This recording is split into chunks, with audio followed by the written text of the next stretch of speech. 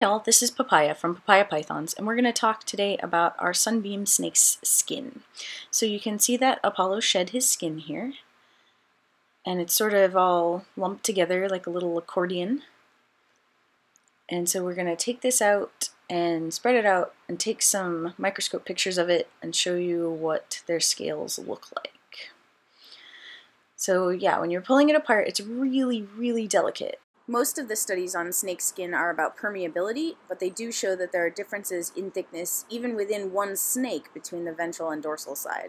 So I think it's very possible that these guys just have actually thinner skin or a different complex of skin than other species of snakes. You can see that these scales, when they separate from his shed skin, they're just sort of multiple layers together. But once we get it separated, you can see his face, which is really cool because they have a lot of specialized scales there. And you can see how long it is, even though it looked really small. He's actually quite a large male. And you can see that the ventral and dorsal sides are distinct. And then his eye caps are really cool, and of course you always want to check for eye caps, and his nostril scales are also really interesting.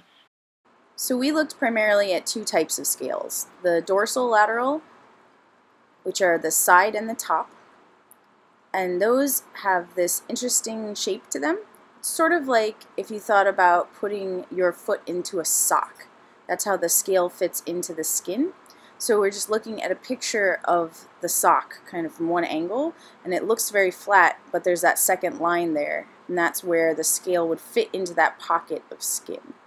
And then the other scales we looked at were the ventral scales, and those are the ones that are on the bottom.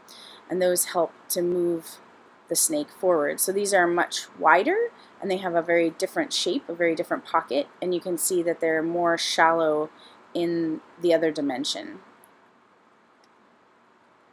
And these are just dissecting microscope pictures, so there's no special light or anything on these.